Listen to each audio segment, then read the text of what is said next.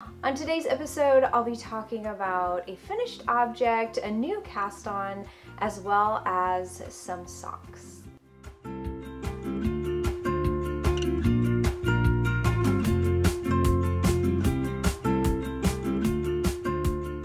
Hey everyone, I'm Marina, and this is Pineapple Knits. This is my channel dedicated to knitting, spinning, and weaving. You can connect with me on social media at Pineapple Yarn, and you can connect with me on my website at pineappleyarn.com. Thank you so much for joining me again this week, and I'm sorry I missed you last week. It has been absolutely crazy. I think I've said that probably every other episode this year, but it just is. It's almost Christmas, and so last week was the last week of normal schedules, and as all of you who are parents know, and all of you who remember being children know, that last week before any holiday is just kind of a wash. It is crazy. You're kind of bouncing off the walls. And so last week was me trying to keep it all together, as well as managing everyone bouncing off the walls. That's kind of what it was last week. So I took a break from recording, and it just means that I have more progress to share with you this week. Now, if you do hear happy noises, child noises, it's because all of my children are outside playing today and just getting ready for Christmas, and they're so excited, kind of bouncing off the walls again. It's a beautiful day here. It's cold, but it's sunny, so I'll take it. I'll take it. But I decided to wear something festive today, and this is a scarf. I think I wove this last year, right before Christmas. I realized I have nothing in my wardrobe that's red or festive or holiday, and so I wove this up, and it's so fast to weave, and so I'm going to go ahead and take it off and show you. This is a scarf I wove with, and I got this out, and I can't even remember what yarn I used. I had this cherry red that I think I maybe was testing dyes with, and I just kind of had in my stash. I think it also may have been, I was testing new bases out, but I'll give you a close-up. This is so gorgeous. I love it so, so much. And I wove this on my Kromski Presto loom, which is, I'll put all the description or all the details below in the description box, but it is the most fun loom to weave on because, you know, really you can make small objects, scarves, coasters, things like that. But if you want to weave up a scarf as a gift, it is like lightning fast. It's so fun. So I used one skein each of this red DK weight yarn, as well as a skein of one of my colorways called Surfing Santa, and I actually found the leftover right here, and I think I may have some of this in the shop, but it is just, it's so fun. It's like ocean colors plus a cherry red plus speckles, so it's just a really fun colorway. And I used that for the weft, and then obviously, as you can tell from the fringe, the cherry red was the warp. And I think all of the cherry red was woven or was used. I'm pretty sure. As you can tell, I can't really remember. So I'm gonna have to go back to maybe last year's episode around this time and see if I can find some more details about this. But I just did a really pretty cute little twisted fringe. I don't really know off the top of my head what dent heddle I used. I don't remember any of that. I'm pretty sure I used the heddle that is included with the Presto loom, because when I purchased it, which was maybe last summer, or maybe even before that. I think it was last July. So July of 2020 maybe is when I purchased it. But they included a skein of DK weight yarn, and so I used that to practice with, which was perfect. So this is just such a fun scarf. I love it so much.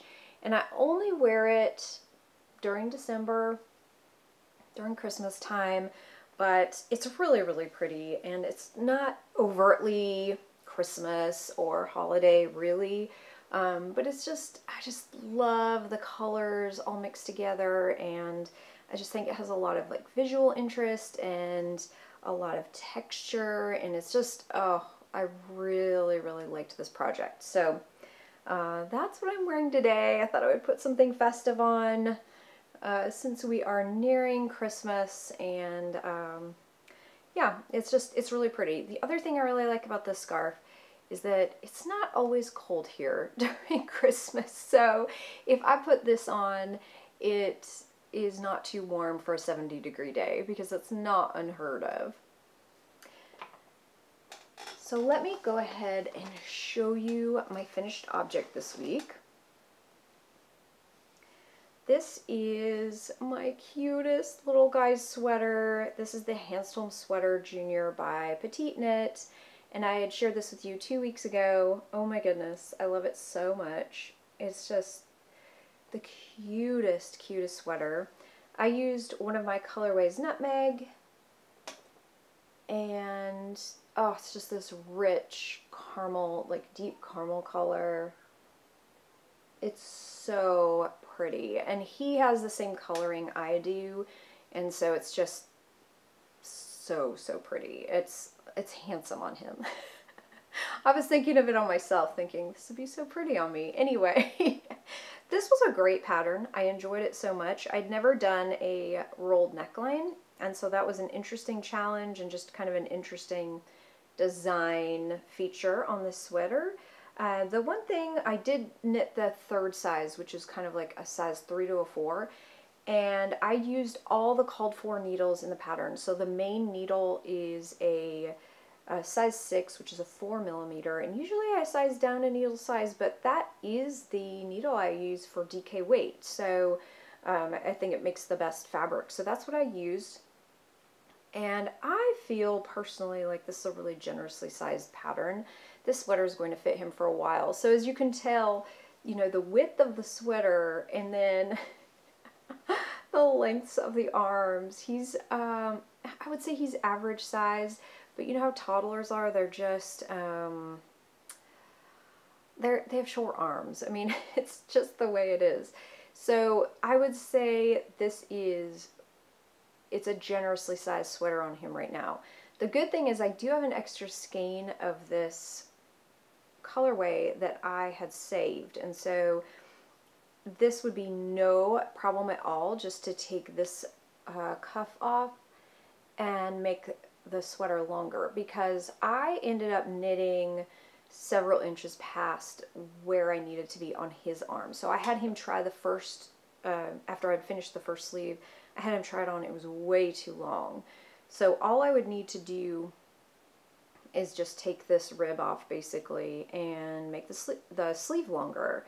What I had to do at the end, because I hadn't reached the specified number of stitches for the rib, is I did a series of quick decreases during the last row. So I had to decrease, I think I decreased 8 stitches, which is crazy, to get the correct number for the cuff. And so I actually have not let him wear this at all, because I wanted to share it with you first, because I know that this little sweater is really going to get so much use. So yeah, I think this turned out so cute. I love it. It's a little wrinkled from being in my bag and kind of being stashed away. But all in all, this was just such a great pattern. It's exactly what I wanted. I wanted a really simple sweater for him, and you know, just really cozy and comfortable, something he could move around in really well. I didn't want any kind of features, buttons, or anything like that. So just a really cute pullover sweater. I really enjoyed the pattern as well, and it was really fun. So that one is finished, and I will take a photo and let him wear it. Hopefully he will keep it nice enough where he can wear it to different things. but I don't think he will. It'll wash up fine. It's superwash merino nylon. It's my Lani DK base, and so my DK base that I keep in the shop actually has nylon in it. It's the same 75-25 blend that I have for my sock yarn. So it's really durable. It's great for kids. It's great for accessories, hard wearing garments, or for gifts because it won't shrink. So I have knit several sweaters with non-superwash yarn, and every time an accident happens to it where it gets washed. So it's just kind of what I have to stick with these days in the house, unless it's maybe one of my sweaters. But yeah, so this is done. I thought it was really cute, and yeah, so that's off the needles. So I had to cast something else on, and I have wanted to do this, not this specific pattern for a while, but I wanted to do something with my Plotülopi for quite a while. So I purchased this Plotülopi. I feel like I've had it for a while, and I checked when I had purchased it, and it was last February, which makes sense because it's just such cold weather. And I know last year I was thinking, I need to make warmer sweaters. So I purchased a whole bunch of Plotülopi, and I'll put a link below where I purchased it. But this is the colorway Beige. I think it's number 3. And it is a really pretty mix of grays and caramel browns, and it's just a very, very pretty color. And I don't know, I purchased it because it was one of their warmer toned colors. I don't usually wear gray. Not saying that I never do, but I try to stick with warmer colors for my skin tone. And I found this pattern, and I don't know how I found it, but it is the Marble Sweater by PetiteKnit, another PetiteKnit pattern, which is funny because I've only knit one of her patterns before. It's just really funny. So now I'm on pattern number 3. But I saw it and I was like, that is the cutest sweater. It was just so cute. So I did a gauge swatch with my Plotülopi, as well as this Noe mohair silk that I carry in the shop. And I custom dyed this to have a warmer tone than this Plotülopi. And because I wanted a little bit of a marled effect, I wanted to warm up this beige color, but I didn't want it too different, so it was perfect. This was exactly the color I wanted. And I don't carry this color in the shop, but if in case you ever want it, please let me know, because I do remember how I dyed this up. So I started it. I started the marble sweater, and here is the neckline.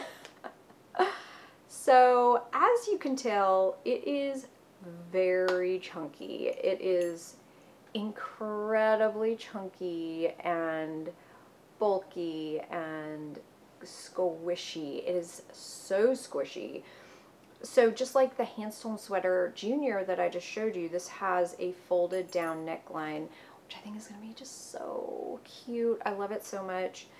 And I am using, to get gauge, this is crazy, I'm using the recommended needle size, because I've found that with PetiteKnit patterns that I don't have to size down a needle. So these are size 15 needles, which I believe is a 10 millimeter. I could be wrong.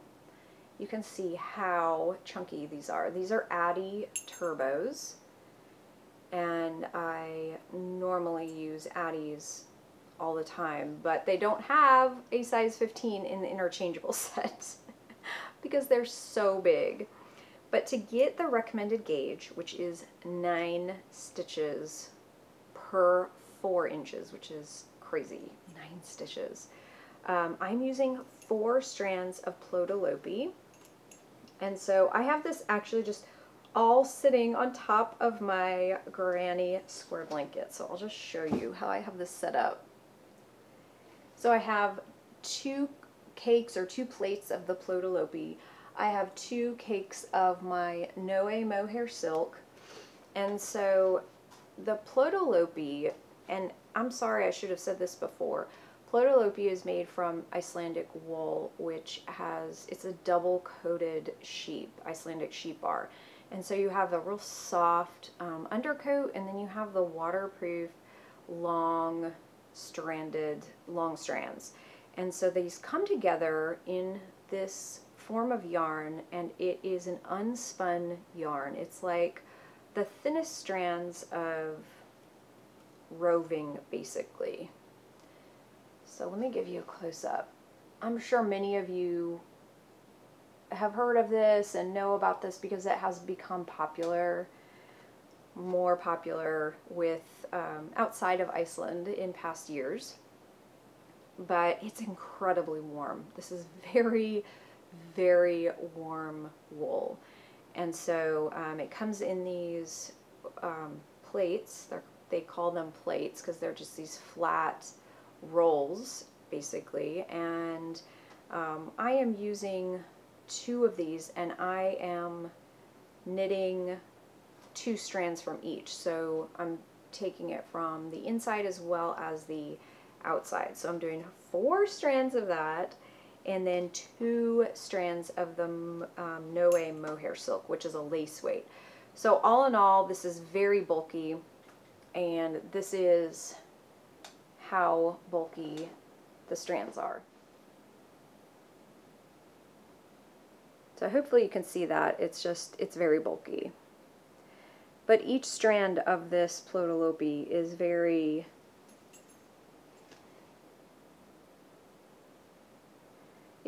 thin. So I think unspun, maybe I've got a little bunch here, I'll just show you.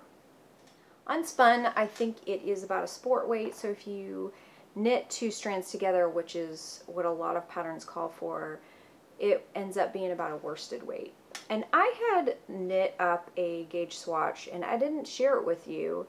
I don't even know where I put it now.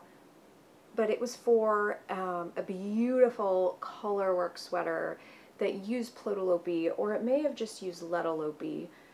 I can't remember which of those it used, but it was so thick. It was a stranded colorwork pattern, and the gauge swatch, it was just so thick, and I didn't like the fabric of it. And in order to get gauge, I wasn't feeling it. It wasn't flowing. And so when I saw this pattern, I knew that in order to get the jumbo factor of this, I could put strands of Plotülopi together, as well as mohair silk, to just soften it a little bit, give it more of a halo. It has so much of a halo, and it did. I mean, I got gauge right away, and I just love it so much. So far it's really nice. I don't find Icelandic wool too scratchy or rustic or uncomfortable, especially I have found with cold weather, because it gets drier here. Even though I'm right by the ocean, I mean, we always have moisture in the air, but I've found that I cannot wear anything with mohair in it, or anything that is not superwash wool. We'll just say that. If it's not superwash merino, I cannot wear it when it is, we'll say, upper 60s and above. If it's anything, it has to be below maybe upper 60 degrees for my skin to tolerate it, because normally, I mean, I'm not going to wear a sweater in the summer or really any kind of warm weather. I'm not going to wear a sweater, but I have found that on those warm days in early spring or late fall, I have found that they are very humid. It will get very humid or unusually humid for that time of year, and I can't stand something like this on my skin, or a mohair. I cannot handle it. Even a non-superwash wool, cannot handle it. I don't know why, it's just very prickly, maybe in the humidity. Now, if it's cold, you know, if it is 40 degrees and it's raining, you better believe I'm going to have this on all day. All day I will have this on because it is cold. It gets really, really cold here in the winter for me. So I'm really excited about this. I think it's going to fly off my needles, and it is so fun. I'm having such a great time knitting this right now. So I'm done with the neckline, and I am on to the yoke. This is a top-down raglan sweater, so it's just super easy and fun. And I feel like it's one of those patterns where I think the original pattern calls for 3 different strands of yarn held together. I feel like with this pattern, you could mix and match weights of yarn, colors of yarn.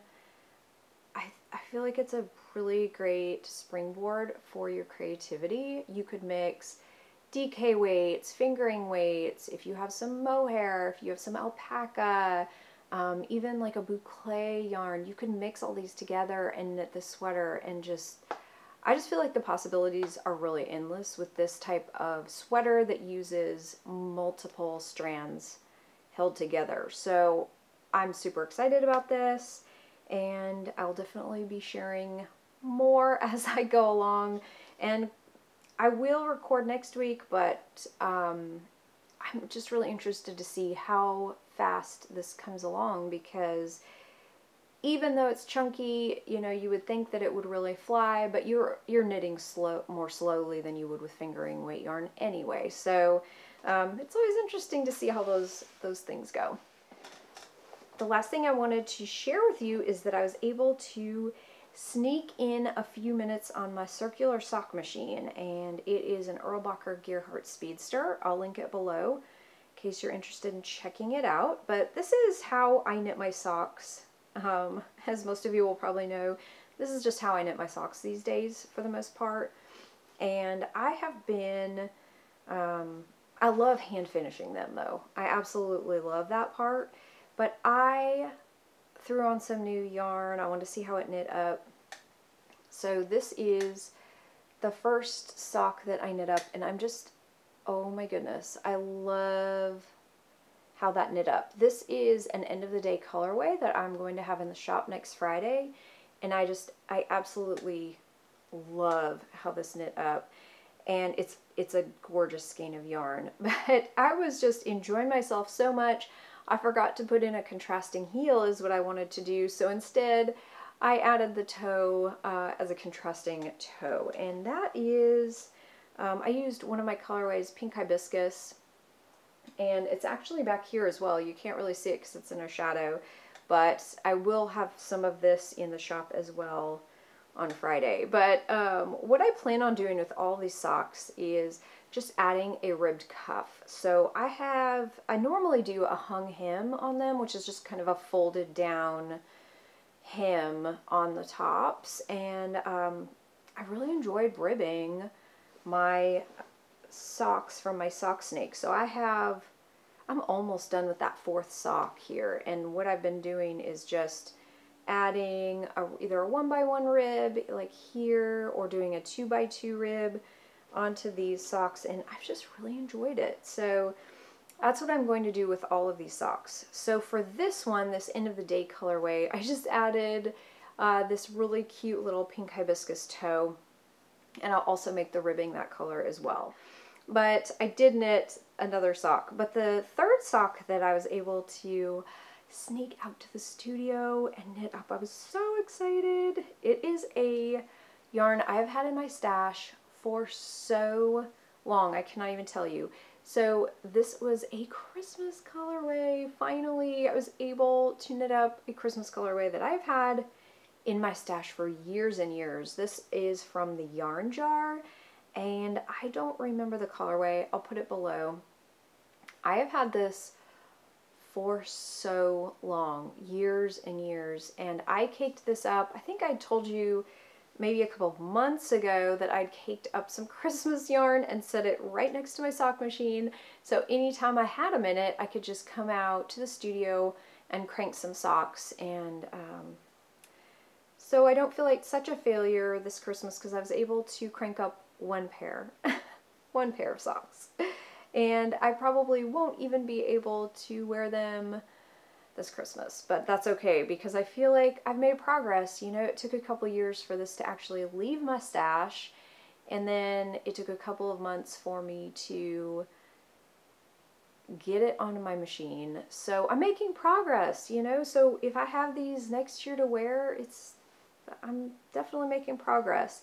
But I have a really cute, I found a cute mini skein in my stash that matched perfectly. So it's this gorgeous deep red color, and look how pretty this is together. I thought that matched so well. So I'm going to do the ribbed cuff in this, and this was a little mini skein that I received in a swap years ago, and it doesn't have a tag on it, so I have a couple of guesses who I received it from, but I don't want to say because I don't remember. But so anyway, I was super thankful I had that in my stash, and I'm going to use that for the rib. It's going to be really fun. So I felt pretty accomplished that I was able to knit some socks up on my machine and use that because I love cranking socks. It took me so long to finally figure it out, and now that I do, and now that I can do it, it's like riding a bicycle. You just don't really forget, and I enjoy it so much. So I'll be working on those. I still have one more of my Curvy Wurby from 2019. Nope, 2020. I think these are from last year. And so I have knit 3 so far without heels, and then I just have one more to go. I'm working on, I think I'm working on the toe on one. I'm nearly finished. I leave the heels off on these so I can gift them to people, and depending on their shoe size, it will fit them. And so I love doing that, and I've done it in the past for gifts, and I just think it always turns out really great. And just to throw an afterthought heel into a sock really doesn't take that long. So you're doing most of the work ahead of time, and then to gift these is really great. But I think these are so pretty. I still can't get over how pretty these are. So I've shown them every week, I think, because I love them so much. They're just so unique. But anyway, that is it for socks and all the knitting. I did want to give you a weaving loom progress update, I guess. I did contact Kromski about my broken loom. I have a Kromski Harp Forte, which is a 32-inch loom. And basically they just recommended gluing the cracks and using a hose clamp on it, which is what I had done to get through the weaving. And so I had a really, really kind viewer reach out months ago when all of this had happened, and he gave me some tips on how to fix my loom. So I'm going to go ahead and do that and maybe just use a hose clamp on it. Other than that, I will have to purchase a replacement beam, and I don't even know if the cost will be worth the value of the loom, to be honest. It's a pretty inexpensive loom as far as looms go, but we'll see. I have the whole thing taken apart right now because it's really going to need a lot of work. Yeah, I'm not even going to go into it, but it's not a hill I want to climb right now, especially around the holidays. It's just too crazy right now. So it's a little disappointing. I love weaving so much, and I just think that the effect that weaving has on variegated yarns and hand-dyed yarns like this, it's just so striking and so beautiful, and definitely not an effect you can have with knitting or crocheting. It's just a whole different craft and produces a different outcome, and it's so fun. So I'm a little disappointed that all that has happened, but in case you have had problems with your loom, I'd like to give those little tips just in case you're looking for some kind of help, because I know I've found very little myself. I've found very little resources about this and information. So hopefully that will help any of you out there. Hopefully this is an uncommon problem, and it probably is, because it's, yeah, hopefully this is just an uncommon problem. And other than that, I'm getting ready for a shop update, which will be next Friday, December 31st at 8 p.m. Eastern Time at pineappleyarn.com. I will be doing a shop update preview next week though, so you can see all of the yarns that I'll be putting into the shop. I hopefully will have enough time to sew up some more kits as well. I always do a New Year's kit, and I don't know if I will this year. Hopefully I'll have enough time to get one into the shop, but I've dyed a ton of yarn for this update. I've just had that much more time in the month of December to get my clubs finished and then dye all the yarn for the update. So that's really exciting, and yeah, I'll be sharing more with you next week about that. Well, we're getting ready for Christmas here. I plan on doing some Christmas cards later today and getting gifts ready.